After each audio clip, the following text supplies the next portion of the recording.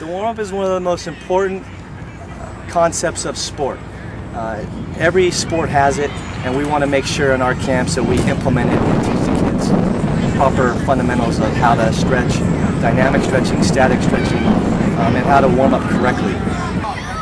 The first part of our camp is always a dynamic warm-up, whether it be with cones, whether it be with ladders, moving the feet, working on skills,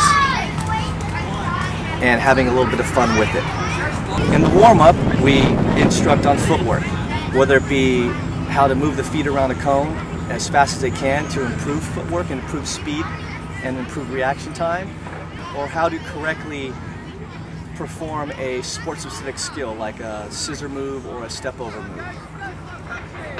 We also obviously want to help the kids with speed and footwork and moving side to side. Lateral movement in front of a cone is really important. In the warm-up, we also try to incorporate skills. Whether it be a coach throwing a ball to work on heading technique, or a coach throwing a ball to work on chest trapping, we definitely try to incorporate skills. We want to add some fun component to the warm-up so that they look at it as being something that they can look forward to before practice or before a game or before camp. It might be diving headers, or it might be incorporating a challenge competition on the best celebration. We always want to make sure that the kids have a good time. And so the second component of our warm-up is a static type of warm-up on the cone with the ball.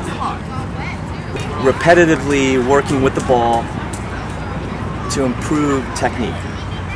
Whether it be step-overs, whether it be scissors, which we consider to be called unders, and continuously